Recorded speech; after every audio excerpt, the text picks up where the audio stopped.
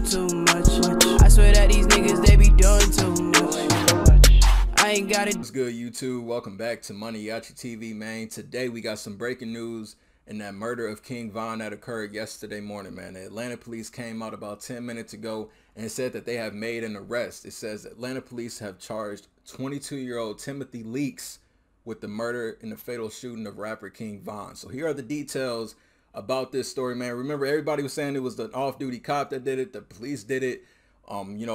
After that, I actually ended up seeing this last night. People were giving out his ad on Instagram, and they were like, saying that he was the one that did it. But now it's official here. So here's the story right here. It said Atlanta police have charged a 22-year-old rapper named Lil Tim with the murder and the fatal shooting of Chicago rapper King Von outside a downtown nightclub Friday morning. Now, Lil Tim is Quando Rondo's homie. A lot of people saying he was Quando Rondo's right-hand man. So I don't know how close he was with Quando, but I know he was most likely in Quando Rondo's camp that night. So continuing, it said King Von, whose real name is Davon Bennett, was among 6 people shot when the fight outside the Monaco hookah lounge erupted in gunfire. Police said he was 26.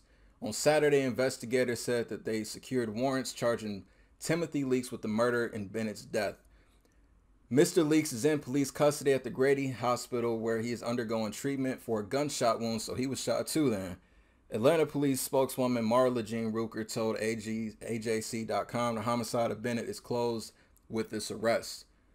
So I don't think they're looking into anybody else right here. Police initially said Bennett was among 3 people killed in the shooting, but investigators clarified Saturday that 2 people were killed while a third remains in critical condition. So that must be the third person of OTF, or I believe, I don't know who the third one is, because I know it was Von and it was another person in OTF that got killed in that. But yesterday's video, Dirk and them said it was 3 that got killed in that. But continuing, said the names of the additional victims have not yet been released, and it's still unclear who shot them. The GBI is investigating the incident as an officer-involved shooting after Atlanta police working in the area attempted to intervene in the shootout. And that's where everybody got the police shot Von when it really wasn't. They intervened in the shootout as it was already going, I guess. It said 2 of the officers were in uniform working off-duty security jobs at the hookah lounge, and a third was an on-duty nearby, according to police. None of the officers were injured. Authorities said Bennett was fatally wounded in the club's parking lot prior to the officers' involvement. Surveillance footage posted to Twitter on Friday, and I actually saw that footage, man. It's crazy.